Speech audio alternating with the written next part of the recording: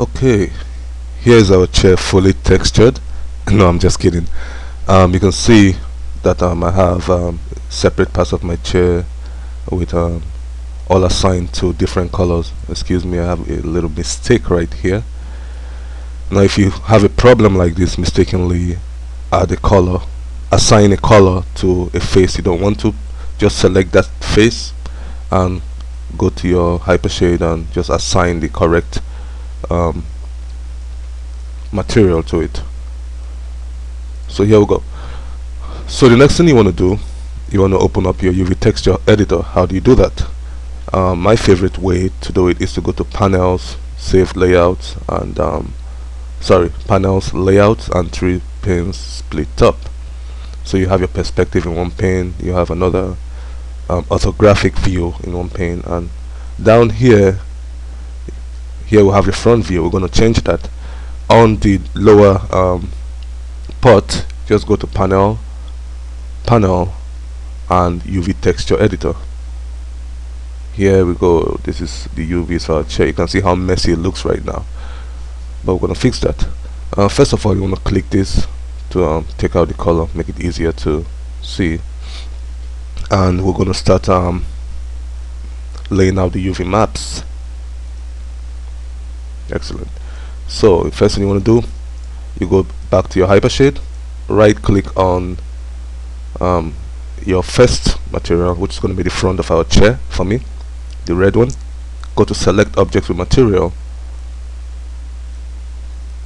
make sure your camera is facing your object because I'm going to create UVs based on camera, and just go to create UVs on the top of your main tab and create UVs based on camera. Now you can see down here in my UV texture editor, let me move this up a little bit. You can see this is the front of the chair. Maya actually does a very good job of laying it out.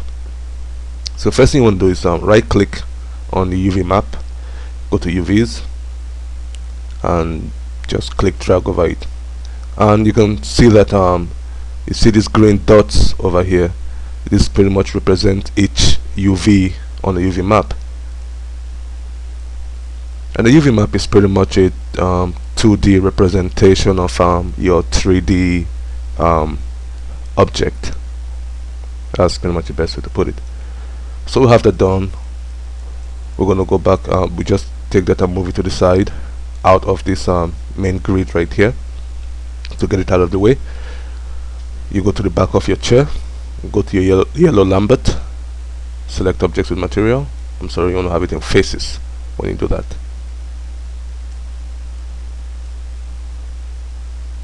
I'm going to create UVs based on camera. We'll go to the back of our chair, right click on it, go to UV, click drag over it, and we'll move it right here. I'm pretty much going to do this for the other parts of the chair.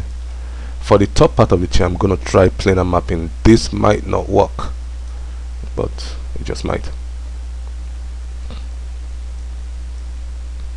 Create UVs, planar map. Well, it came out okay. So that's how the planar mapping works. You can see it had it mapped from the top of the chair, which works perfectly. This is the seat part. And for the blue part of this chair, I'm gonna cylindrical map it. So I'll go back to my hypershade, right click on that, select objects with material, create UVs, cylindrical mapping, and you can see it has the entire thing from the front to the back of the chair unwrapped. I'm just gonna move that way over here. Now we're gonna do this bottom part of the chair.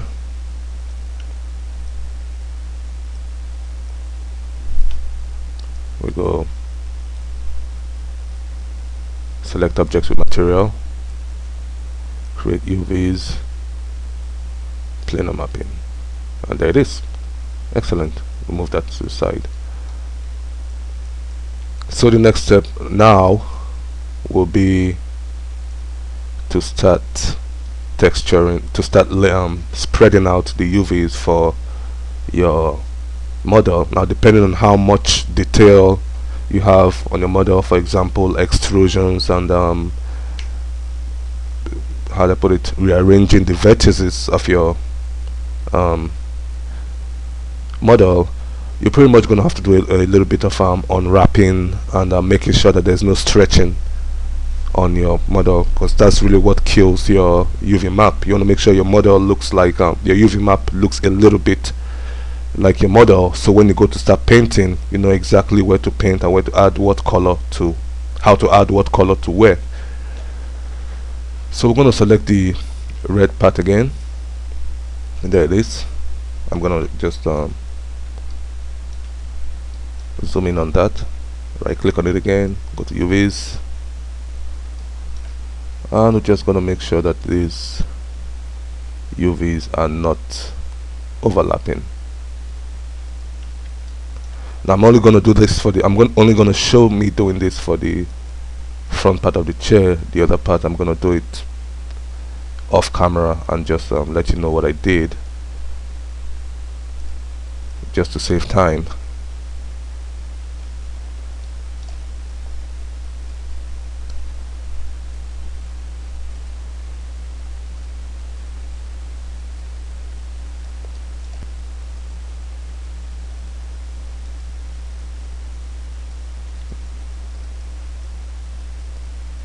And there we go. I think this looks good enough. I can pretty much tell what part of the chair this is, and none of the UVs are overlapping anyone.